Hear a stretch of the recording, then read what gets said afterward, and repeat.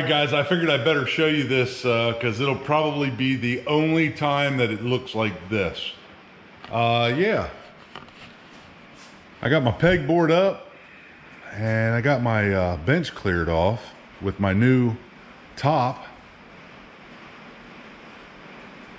We reorganized everything. We got rid of some of the junk that we didn't really need and put some of the stuff that we didn't have to have up here in drawers. So I'm real happy the way this came out. I think that white pegboard really makes it stand out a little better. But what are we working on now?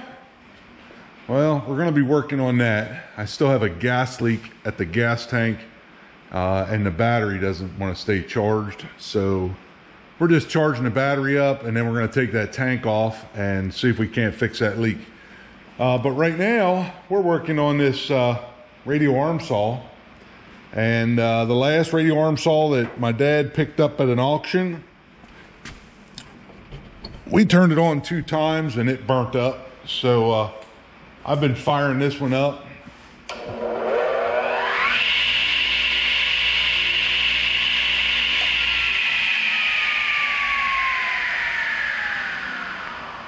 Sounds really good. So I'm looking forward to getting this thing running. One thing, the crank to crank this thing up is really hard. And I'm sure it's because of that right there. It looks like there's a lot of sawdust and rust and everything else built up on that channel. So that is one of the things that I want to do. I'm going to tear this whole head unit off, and the spring doesn't quite spring anymore. So we're going to take that apart, tighten everything up, oil everything, and get this thing going. So I think it's supposed to return by itself. So yeah, we're working on the radial arm saw. Here we go. So I think the first thing I want to do before we start messing with that thing, this is not bolted together. That we had unbolted it when we brought it in, so that way we could carry it in 2 separate pieces. But I think I just want to drop some bolts. I'm not going to put nuts on there, but if I get pulling on this or something, I want to make sure that I don't pull the top off.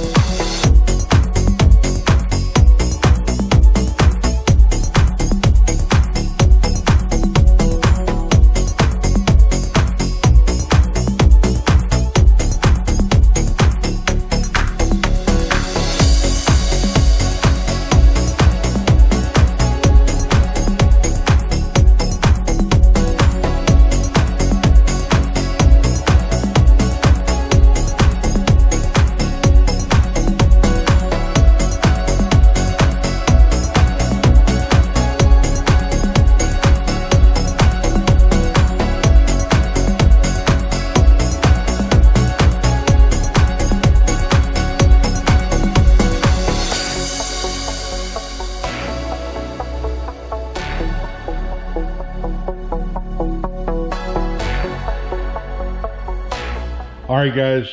So yeah, I'll kind of show you this up close. It's pretty grungy, pretty dirty.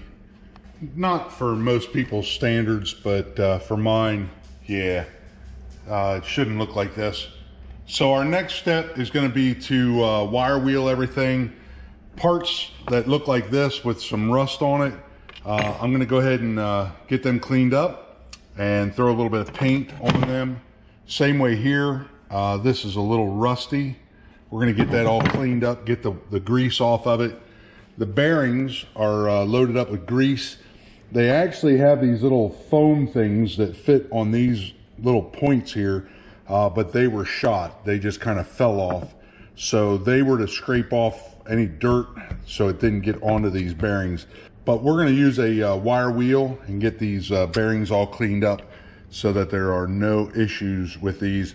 Remove the metal parts like this piece here, this piece here, this piece, and do the same thing. Take the plastic off, maybe sandblast it, hit it with some black paint. Everything's going to be painted if it's rusted, except for this shaft. I'm just going to wire wheel this.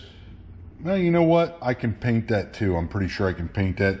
Up here, the tolerances might get a little bit too tight to throw the fittings back on there. But yeah, all this stuff that's rusty, we're going to paint it. Everything else is going to get wiped down real good, get all the grease stripped off, and put new grease on it.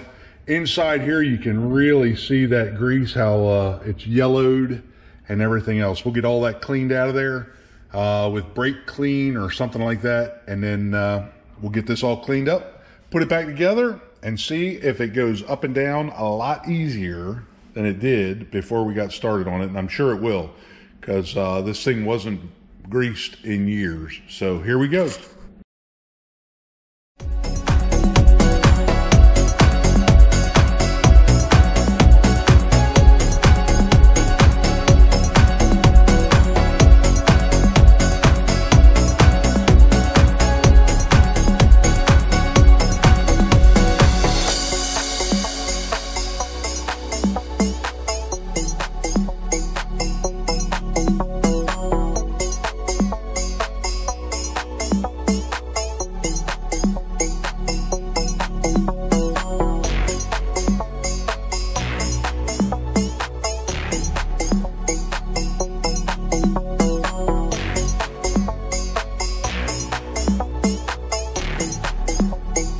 All right, guys, just wanted to show a little bit of the progress. We got the base all cleaned up. Over here, we have this assembly put back together, and it's on the rail. We're getting ready to put it on here, but before we do that, we got to fish all of our power cords up into the head unit and up front to the switch here, which the switch is not in there. The switch is actually right here. So yeah, just a little bit of progress on what we're doing. All right, guys, here it is. This thing is all put together. Everything functions on it. The locks lock, the pivots pivot. When you swing the arm, it locks in at 45 degrees, locks in at 0, locks in at 45, but nothing has been adjusted. There are some set screws right here, as well as on the other side, and that adjusts this arm one way or the other. So we're not sure if when we pull this out, if that is going to cut a straight line for us or not. We don't know if that is on 0. So all of our adjustments still have to be done. We do know that this arm is laying down like this, 3/8 of an inch.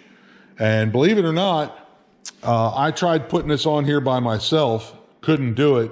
Went and got my neighbor. I actually tried to hold the arm while my neighbor lined up the gears and all that, and we couldn't do it.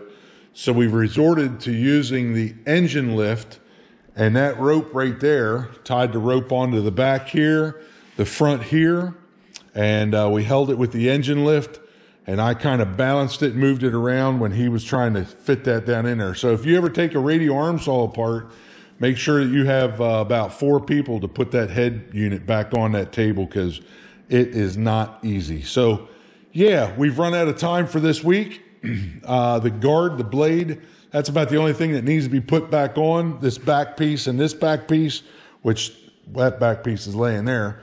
Not much needs to be done at this point. Just make adjustments and finish up with the blade and the guard. And this project is done. We'll show you that in a part 2 later down the road.